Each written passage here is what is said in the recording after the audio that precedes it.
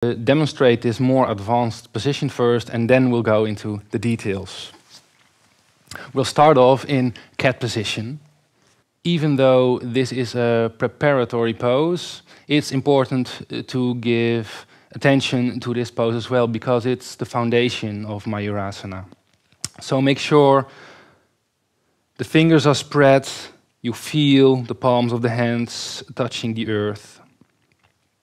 Now, move the forehead between the hands, roll on the top of the head, extend the arms to the back, keep the fingers spread apart, pull the hands back in, elbows together. Now, walk or place the feet all the way back. Make sure the elbows are making firm contact with the belly, just above the belly button, the navel. Now you can intensify the pose first by looking forward, lifting up the head like this. If you're comfortable with this, then you can slowly lift up one and eventually both legs like this. Maybe first the left leg, the right leg, and eventually find your balance, move slightly forward.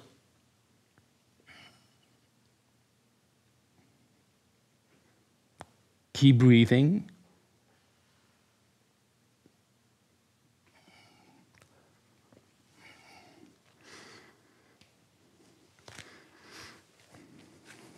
So this is Mayurasana. Now we're going into the details a bit deeper.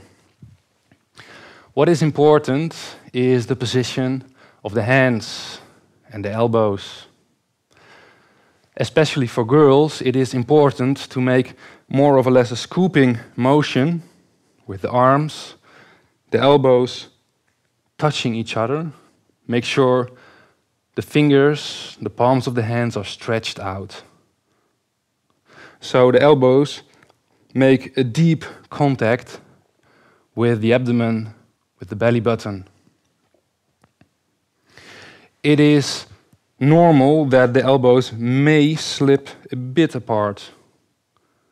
It's not troublesome, but if you notice that you keep on slipping away, try to place the hands a bit further apart. Okay, we'll do it again. First into a cat position, Bidhalasana.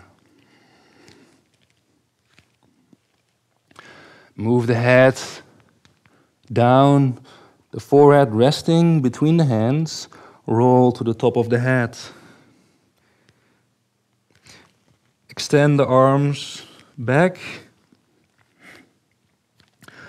Move the arms a bit in. Now make the scooping motion a bit further, so you find a good position for the hands, already pressing mildly into the abdomen.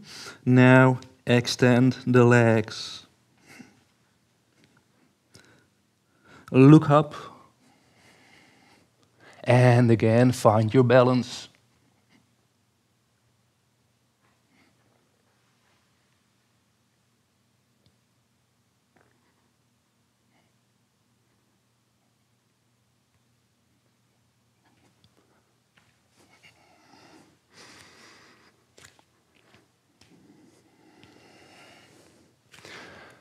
You can stay in this position for as long as you like. In the initial stages of this position, a lot of attention goes to the pressure on the abdomen. But also when you feel more and more comfortable with the pose, try to extend your awareness, not only to the abdomen, but also the position of the hands, the feet, the legs, the awareness of the elongation of the spine. This will surely help you to deepen this pose for you. One more variation. If you're comfortable with this position, Padmasana, you can also do Mayurasana in a Padmasana position. It's called Padma Mayurasana, or lotus peacock pose.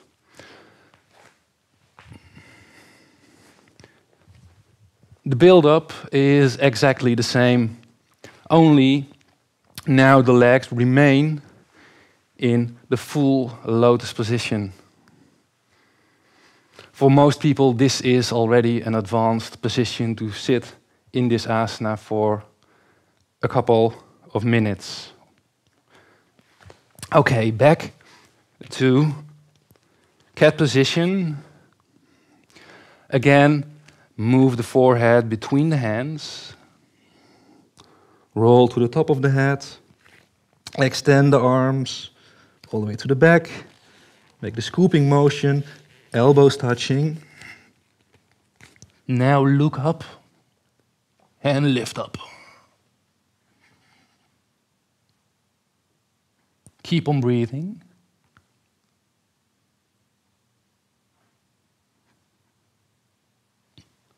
Lower the legs. Stretch out the arms.